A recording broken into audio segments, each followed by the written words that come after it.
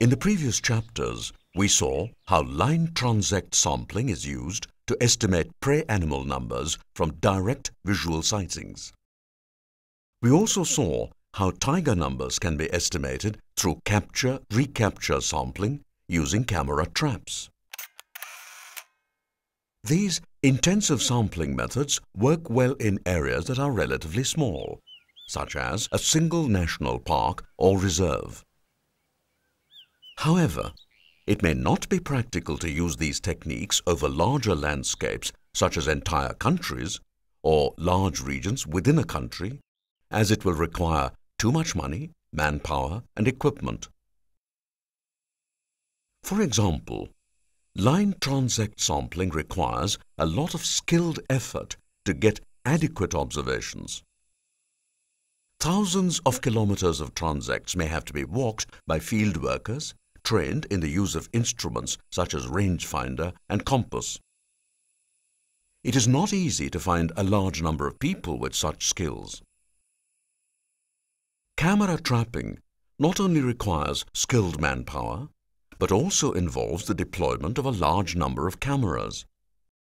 Therefore, using these techniques for an entire region or country becomes an impractically expensive and time-consuming exercise.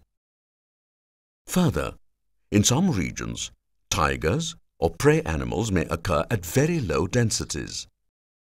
In such situations, acquiring adequate samples of visual detections or photographic captures might require far too much effort for which resources may not be available. How then can we reliably assess the status of tigers or prey animal populations over large landscapes and regions? We can do this by using a method known as occupancy sampling. The focus of occupancy sampling is not to find out how many animals there are in a large landscape, but to determine where the animals are distributed over that landscape. The main objective in an occupancy survey is to find out what proportion of the landscape is actually occupied by the animals being surveyed. Is 10% of the habitat occupied, 20%, or 90%? In conducting occupancy surveys, it is not necessary for field workers to actually see prey animals or tigers, or to capture them in camera traps. It is enough if they detect and record the signs that are left behind by these animals.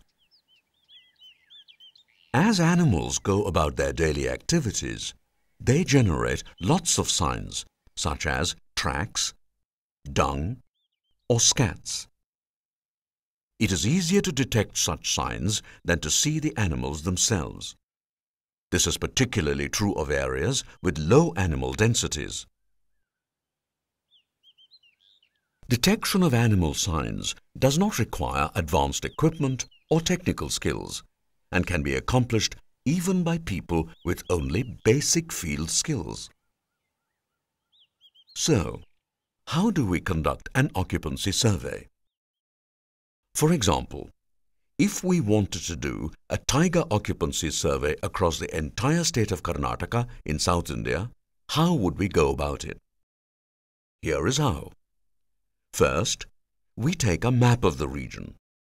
Over this map, we superimpose land cover information to help us eliminate areas that clearly cannot support tigers.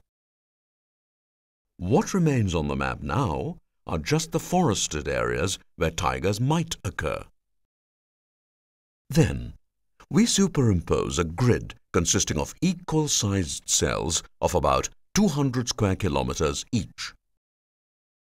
Next, we eliminate some more cells in which the forest remaining is either too small or unsuitable for tigers to live in.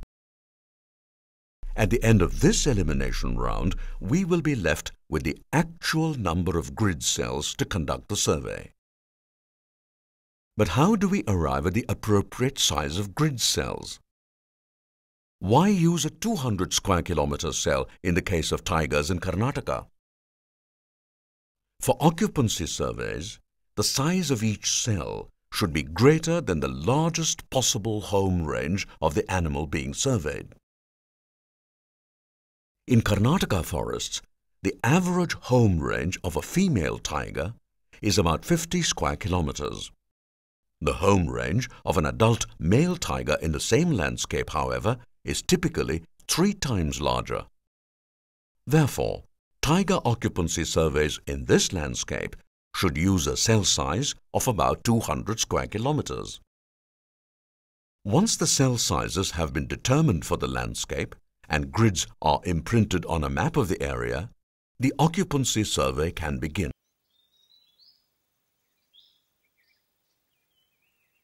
Each survey team typically consists of 2 to 4 field workers.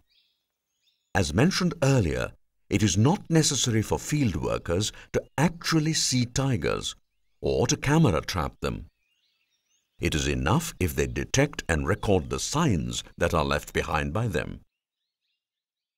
It is important that survey teams search each cell for animal signs according to a predetermined survey design. They should not walk around the habitat at random. The survey route is divided into segments of equal length, which are known as replicates. Each type of tiger sign is recorded only once per segment. For instance, even if several scats or several sets of tracks are found in a segment, they should be recorded just once. The field workers should be able to identify tracks and scats of tigers accurately.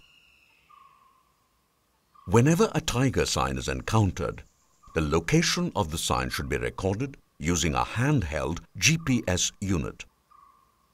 If a GPS unit is not available, one can use a map and compass technique for recording the location. A proper occupancy survey data form should be used for noting down the observations. The field workers should cover the entire cell, following the route specified in the survey design.